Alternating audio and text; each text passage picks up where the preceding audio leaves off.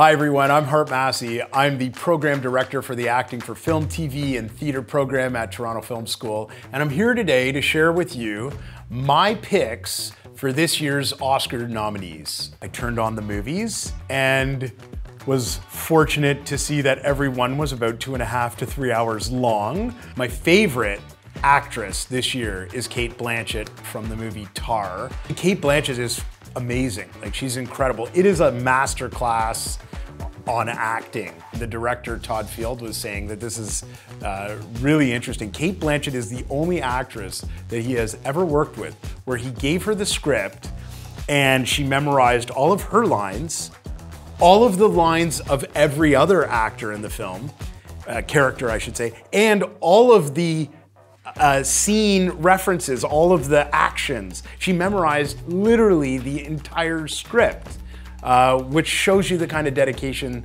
this woman has towards her craft. But not only that, she took piano lessons, she learned German, and then she had to get up in front, because she was playing a conductor, a well-known conductor, she had to get up in front of the Dresden Philharmonic and conduct an orchestra who were made up of real-life musicians and conduct like she was a professional conductor. But in addition to that, you see like this arc in the character. It starts from, you know, her being at the peak of her life in her career as a successful conductor, and you watch her throughout the film sort of go through that experience of losing everything.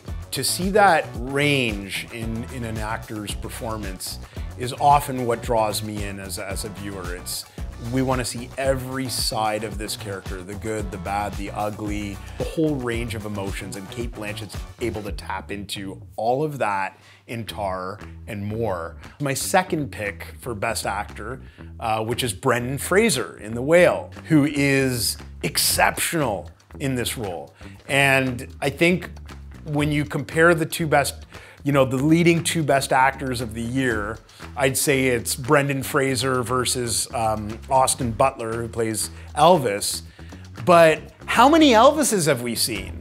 When you think about the amount of Elvis impersonators in the world, there's a lot of them, and there's a lot of incredible Elvis impersonators. I've seen one myself at a concert. I've seen one on the TTC actually. But how many people and how many roles are going to be created to portray a 600-pound man? He's a teacher, he's LGBTQ, he's had a terrible trauma in his life. He's dealing with his weight problem and the loss of his relationship with his daughter. And Brendan Fraser is able to capture all of that and make you kind of go through the journey of his fears of dying because he's so overweight that he can barely even breathe, And you just feel for him as a human being. He does it by embodying the character with a fat suit that honestly looks like it's totally real. From my understanding, the technology in creating this fat suit is so advanced. It looks real to me. On top of that, he studied with a movement teacher so that he could get into the character and understand some of the movement of somebody with this weight. And it's a tearjerker, I gotta say. Like, it is one that will make you cry. I may have even wept to myself. The other person who I think is the sleeper choice of this year is Hong Chow. She's the actress in The Whale. She's brilliant.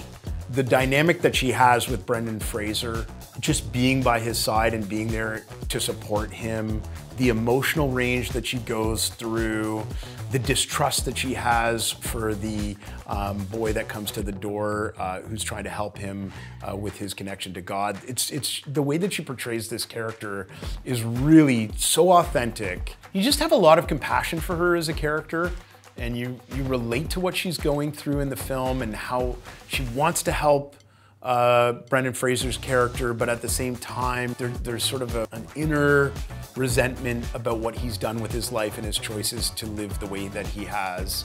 And I would give both those actors awards for their work in The Whale. I think they're both terrific.